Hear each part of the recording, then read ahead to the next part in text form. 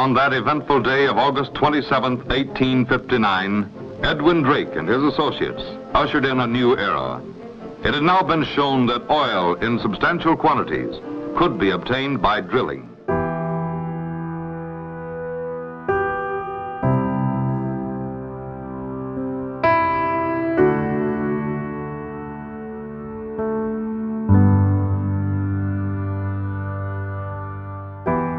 What are the positives of oil and gas? It's created the way of life that every American enjoys today. I don't think there's any doubt that the oil and gas industry has provided jobs to New Mexico in a significant way. It's a finite resource. Everybody gets that. We're awash in it now because of this technology boom, and that's American ingenuity, and I don't think it's anything. From where I sit and stand, I think I'm proud of what a lot of people in our industry have done and what we've allowed, our country to be. Oil and gas has been a significant part of the New Mexico economy almost from the beginnings of the industry in the state, and that would have been 1924. Certainly by the 1940s, it was a major part of the economy, and we now depend on it very heavily. The energy sector is a major contributor to these United States. And you start getting into regions and very specific basins, and you're going to see the benefits in terms of revenues by large corporations who are active in those basins and those regions, from the tax and from the royalty and from donations and from job creation. We still have 75 to 100 employees. It's still a good place to be in the oil and gas industry in southeast New Mexico. You look at the communities up in the northwest and the southeast, they're booming in many cases when the other parts of the state aren't. The oil and gas industry really, growing up, brought me my heroes, the people that I grew up with and looked up to, and their can-do attitudes, what they could do, how they brought the field to life and dealt with all the challenges. There was so much to learn from them. And we can't deny that as part of our history. It hasn't worked out in the long run exactly like a fairy tale, but what does?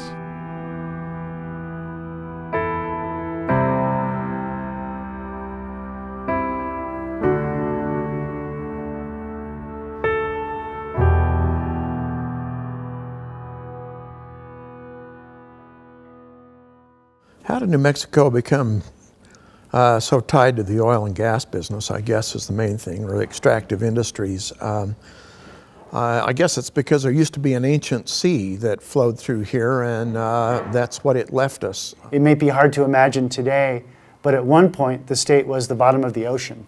And so this ancient sea left behind all kinds of organic matter that got buried and over time turned into oil and gas deposits.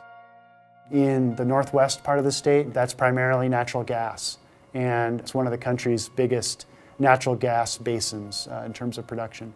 In the southeast corner of the state, that deposit is primarily oil, although there's a significant amount of natural gas associated with it as well. We have two just marvelous basins, the San Juan Basin and the Permian Basin at different ends of the state. And those basins have been tremendously productive over time.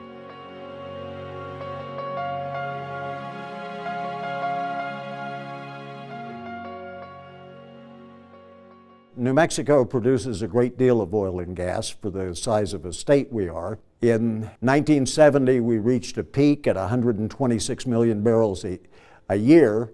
In 2016, we produced 146 million barrels a year, and in 2017, it's right at 170 million barrels a year.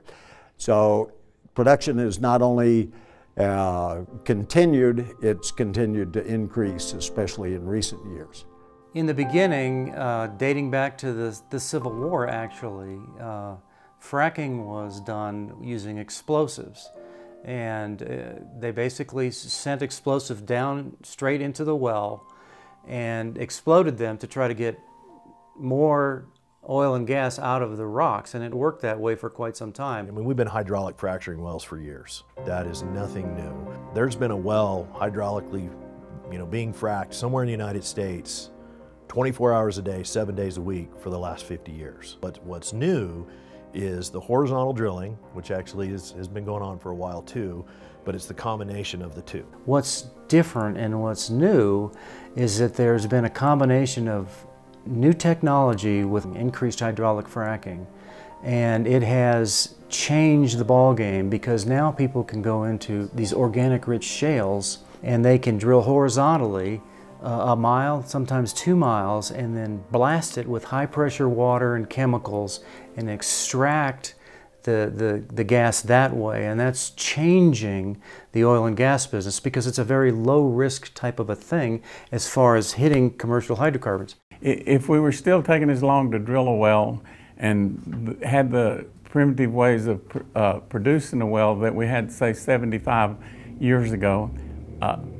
I don't know what the price of gasoline would be, maybe $20 a gallon. We just wouldn't be able to afford to use it for transportation or generating electricity or anything. People wouldn't have the conveniences that they do because of the technology and the advancement that the oil and gas industry have made. So in some ways, the price crash in natural gas that's led to a lot of economic problems in New Mexico's San Juan Basin, it's really a problem of the oil and gas industry being a victim of its own success in some ways. That overproduction led to a decrease in prices. It's just plain old economics of supply and demand. The San Juan Basin produces mainly gas, natural gas, not oil.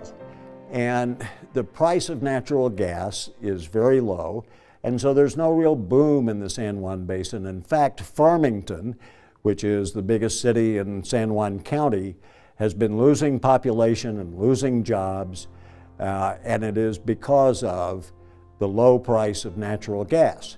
Like all other industries, we're doing it with less and less people all the time, even in oil and gas.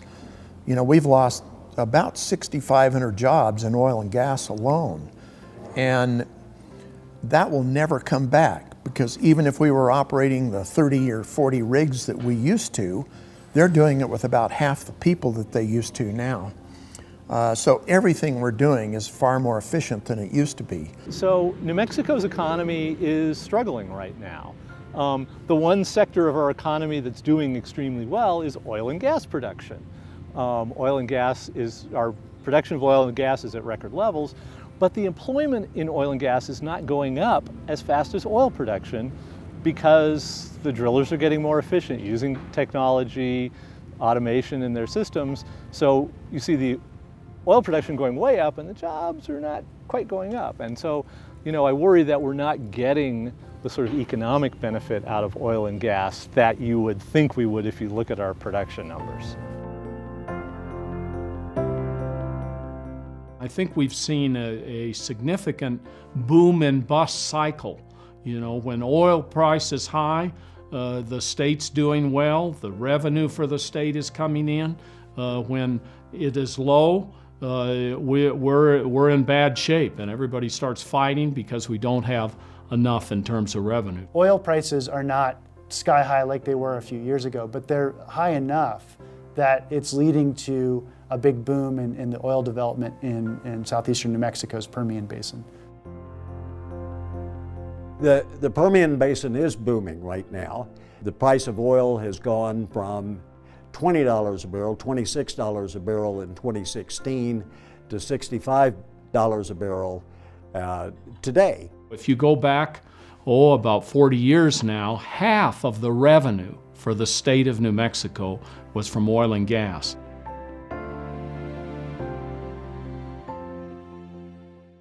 Just a few weeks ago, we were projecting a $200 million budget surplus.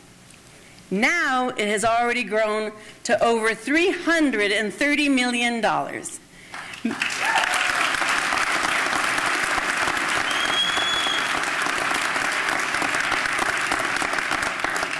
Maybe we should give a big chunk of that back to the taxpayers.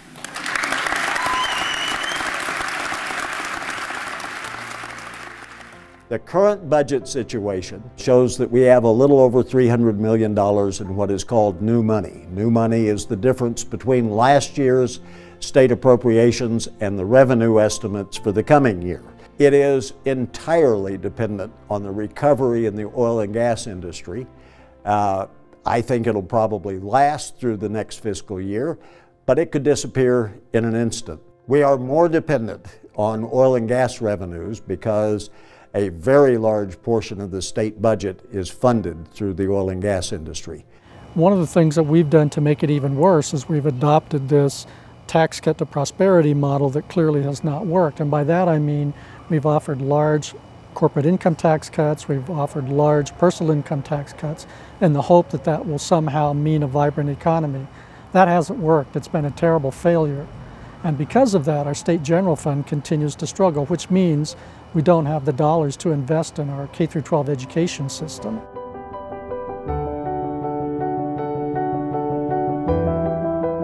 There's no doubt that the oil and gas industry has benefited New Mexico, but those benefits have come with a cost. And there's been costs to our communities, to our wildlife, to our culture, and to our landscape. And going forward, we have to weigh those costs against the benefits that the industry provides. It should be the goal of everyone involved to establish good relationships. And moving forward, we should establish a good relationship between the industry and the people of the state of New Mexico. I guess what I'd like to see New Mexico is I think we have so many opportunities because of not just natural resources, the extractive industry, but we have so much beauty here and so many things to offer. I think we have the best of everything if we can manage it right, if we come together and have agreements on how best to develop the recreation, the tourism, the natural resources that we have. You know, we have everything we need to be an extremely successful state.